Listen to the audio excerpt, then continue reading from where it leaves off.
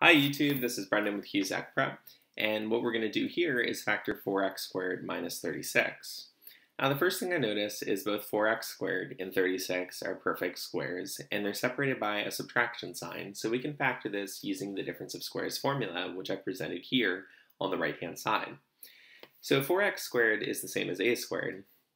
A would just be the square root of 4x squared, which is just 2x. And b would just be the square root of 36, which is just 6.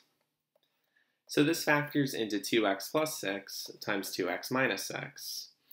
Now you might say that's not totally factored, and that's true. You can take out a greatest common factor from both of these terms. However, it's easier if we do that from the very beginning. So what I'm going to do is I'm going to take a 4 out, and so I would have 4 times x squared minus 9. And then I can factor x squared minus 9 using the difference of squares formula on the right side, and it would factor into 4 times x plus 3 times x minus 3. And there you have it. That's how you factor 4x squared minus 36 using the difference of squares equation.